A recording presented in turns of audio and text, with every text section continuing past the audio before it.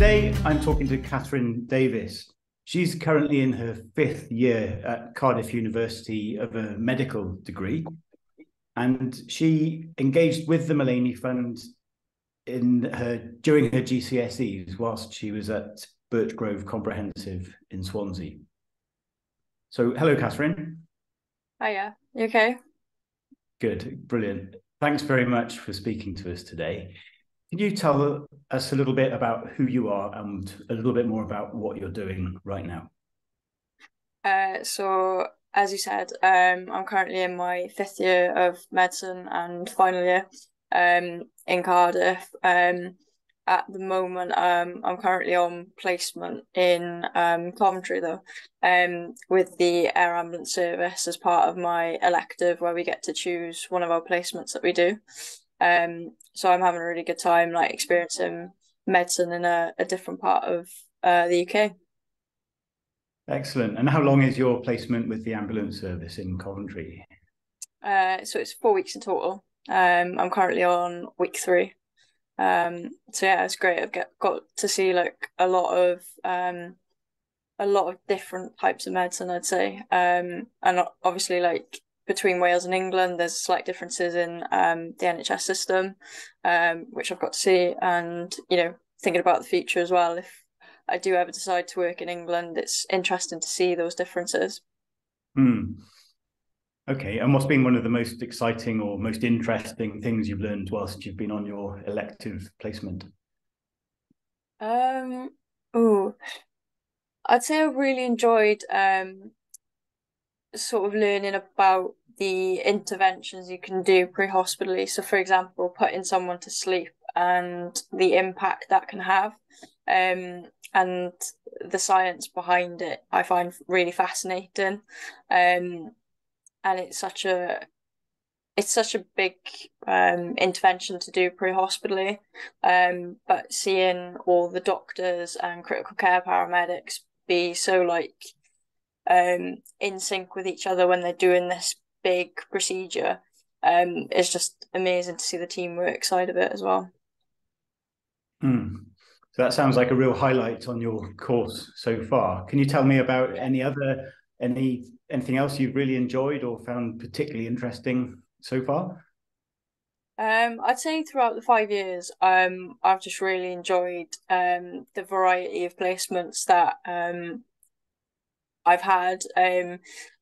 I've been all over Wales from north to south to west, um, and experienced such a variety from obstetrics and gynecology to GP to surgery, and seeing that not only variety of specialties but variety across Wales as well, and just getting to meet lots of different people and all the healthcare professionals that are so like enthusiastic to work with you. So yeah, I've really enjoyed it. Okay, and at this stage, are you able to say if there's a particular area of medicine that you'd like to specialize in? I'd say there's definitely things I'm interested in. At the moment, I think anesthetics might be something that I could see myself doing long term.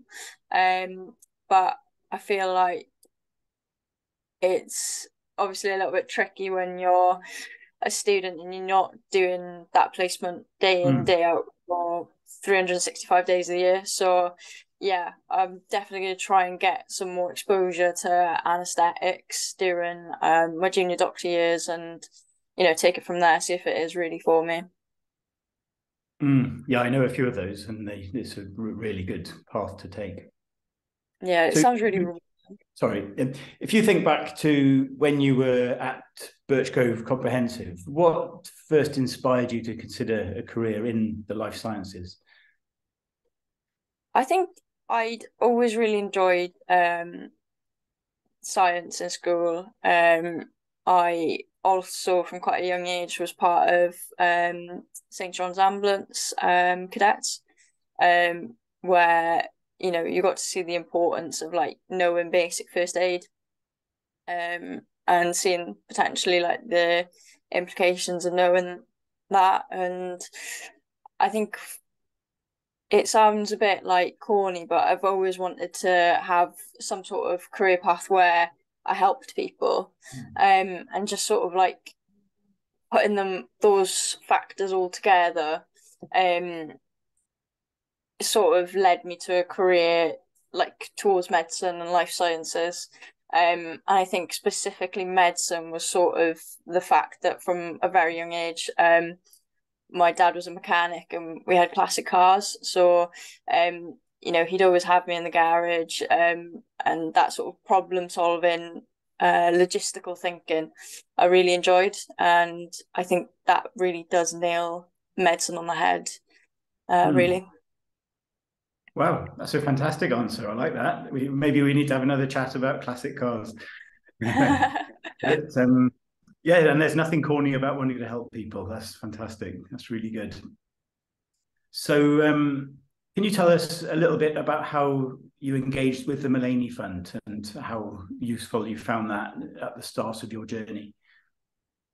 Yeah, so I think towards GCSEs, it started getting a little bit scary, this idea that I sort of wanted to do medicine, but I had no family members who did medicine. I didn't know like any family friends who were doctors at all, so or even like in the healthcare profession, to be honest. So it was one of those like quite daunting things. Like you can read when you look at universities that you need, it's normally either A-level biology, chemistry, maths, some sort of combination between the three. And I just sort of felt like I didn't know what really applying to medicine meant, what it was from like a student perspective, and what it was like to work as a doctor within medicine.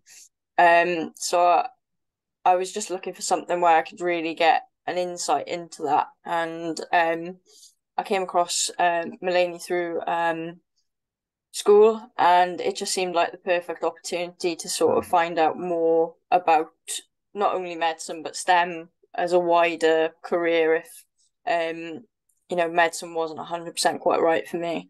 So yeah, it was great being paired with someone that had been through it and could give you a like down to earth proper, here's the pros, here's the cons, and this is what you need to do if you're interested in it. Great, that's really good. And what kind of medical person was your mentor? So I believe I think they were actually a foundation doctor. Okay. They were either foundation doctor or they were near the end of applying, like finishing medicine, I think. Um,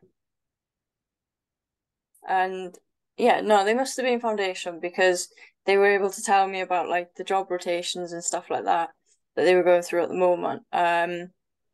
So yeah, it Okay. was really insightful because like speaking to someone who was actually working it, who actually had shift patterns and things like that, um, it was really, really useful in that sense. Yeah, you really get to hear it from the horse's mouth and know what it's like compared to just a glossy brochure from a university. Yeah. All right. One last question for you then, Katherine. If you imagine that you're talking to a group of GCSE students in a school now, what would be one tip that you would share if they were considering a similar path to yourself? I think I definitely emphasize getting early work experience, no matter what it is. Even if you think it isn't quite the aspect of medicine that might interest you, um, like most doctors have done different types of medicine before they finally specialised, so they're great to talk to in that sense anyway. And also it gives you a bit of a flavour of what exactly you're setting yourself up for. Because obviously like 5 years in uni is quite a long time. And yeah, you want to make sure that it's right for you really. So yeah, 100% get early work experience and make the most of every opportunity you get. Brilliant. Okay, Katherine. Well, thanks very much for sharing that with us. And I'm sure anyone who listens to this in the future will be very enthusiastic about following in your footsteps. And we wish you all the very best on what's left of your course and your career into the future. Thank you. Oh, thank you very much.